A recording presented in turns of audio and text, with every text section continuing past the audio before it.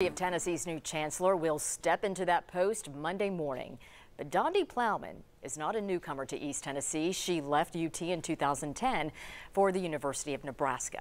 Now back, Plowman says she is ready to help make big things happen in Big Orange Country. Donde Plowman is a self-proclaimed dreamer. Coming in as UT's 9th chancellor, she says priority number one is listening, pulling from students, staff, faculty, and alum to start making their collective dreams reality. I don't like the idea of leaders coming in and saying, here's the vision. I think that's sort of arrogant.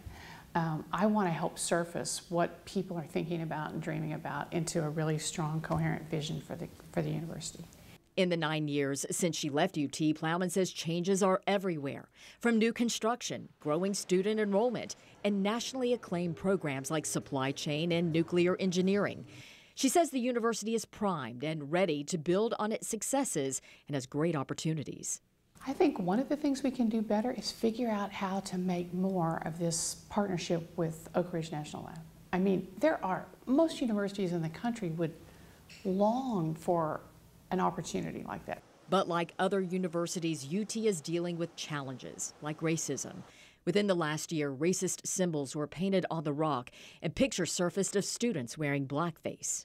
I think we have to all be diligent about what does it mean to make a campus truly a welcoming, safe place for everybody that's full of diversity of ideas. The increasing cost of college and mounting student debt are other obstacles. The UT Board of Trustees just increased tuition by 2%.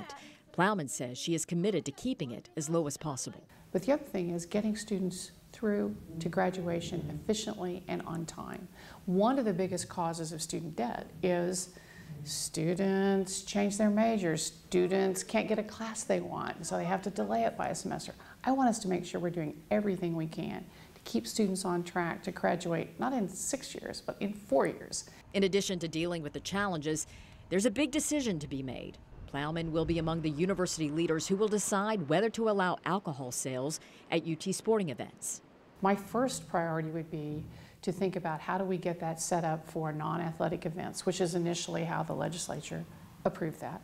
Let's get a plan in place for concerts and that kind of thing. And let's learn from that and then work hard at getting a thoughtful, deliberate plan for how that might then play out at athletic events. As Donde Plowman begins her tenure at Tennessee, she's looking beyond her first day on the job to the legacy she hopes to leave behind at UT. I'd like people to say when I left here that, wow, she brought a lot of energy. She generated a lot of positive energy that enabled people to get big things done. I don't know yet what those big things are, but when I leave, I want people to be able to say, wow, that was an era where some big stuff happened. Right now online, you can watch the entire interview with Dr. Plowman. It was an interesting discussion. She says there are two types of people in life, those who write out their grocery list and those who don't. So hear what kind of person she is. You can find that on our WBIR YouTube page.